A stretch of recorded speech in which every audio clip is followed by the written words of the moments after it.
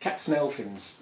So who was Sylvia Townsend Warner? Sylvia Townsend Warner was a successful and pretty famous writer. Became famous from 1926 when she published her best-known novel, Lolly Willows, which is about witchcraft.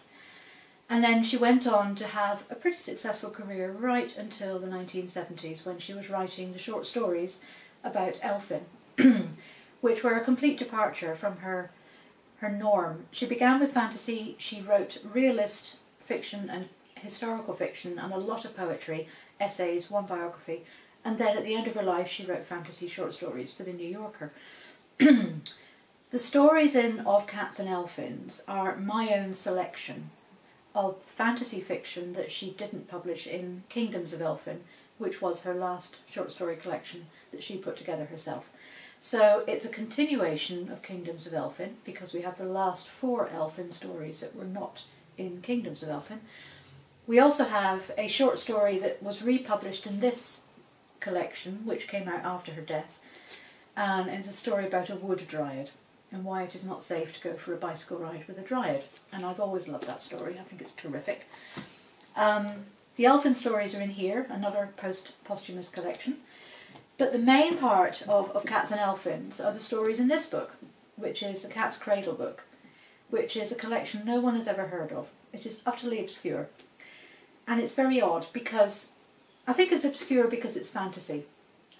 Sylvia Townsend Warner and fantasy, they don't seem to go together well in the public eye. Fantasy writers, readers love her very much, but the general reader who loves Sylvia Townsend Warner usually discounts the fantasy apart from Lolly Willows, because that's also feminist. So this book, the Cat's Cradle book, was published in 1940 in America during the Second World War.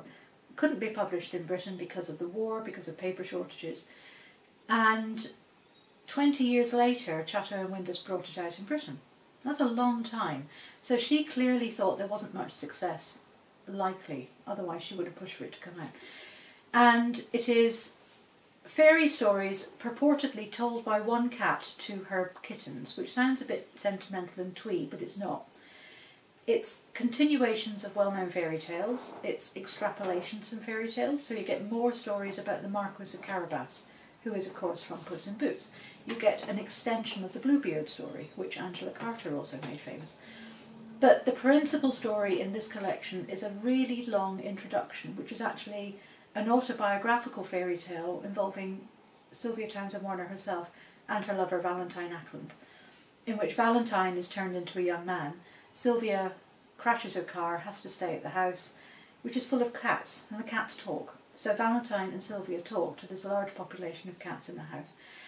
So it is highly fantastical, it's very, very idiosyncratic, and it's just a crime that it's been lost for so long, that it simply hasn't been republished. So I was determined to bring the Elfin stories out and the cats together, so I have to call it Of Cats and Elfins. Who will the book appeal to then? It'll certainly appeal to Sylvia Townsend Warner fans, of which there are many, fantasy fans, people who want to read fairy stories reimagined, and also people who like cats. There's an awful lot of cats in this book. I personally am not particularly keen on cats. I don't mind them, but I don't want one. So I think you've got something for everyone here. Was Sylvia Townsend Warner a cat? She was love her? Very much so. I don't think they had fewer than 2 cats during her and Valentine's lives together. Sometimes they had 3, but yeah, cats were big in their life. What's the mood of the stories in the collection? Dark and sardonic. People die, dreadful things happen, a phoenix burns and the whole village goes down. You know, there's no holds barred. This is dark fantasy, I think is the best way of describing it. Fantasy within the fairy tale subgenre, but yes. So it's not children's stories by any means? These are not children's stories, no, they're not children's stories. Some children may enjoy them hugely, but you might wish to read them first before you allow your children near them. Why did you want to publish the book? Because it's been lost for so long, this one. And I wanted to bring out the other Elfin stories, because the 4 Elfin stories that did not make it into Kingdoms of Elfin, Sylvia obviously rejected them for Kingdoms of Elfin when she made that selection, but 3 of them are absolutely top drawer stuff. One of them is a little less good, but those 3 are just superb. I don't understand why they didn't get in. So they alone are worth republishing on their own right. And because I wanted to make a complete sweep of the remaining fantasy short fiction, the Dryad story had to go in as well. But I think with that, we have now got all of Sylvia's short fantasy fiction. So it would appeal to completists as well? It would definitely appeal to completists, yes. And if only the rights to Lolly Willows were available, I would take that too, but they're not. Another publisher has them. Can you tell us a little about the book jacket you've chosen?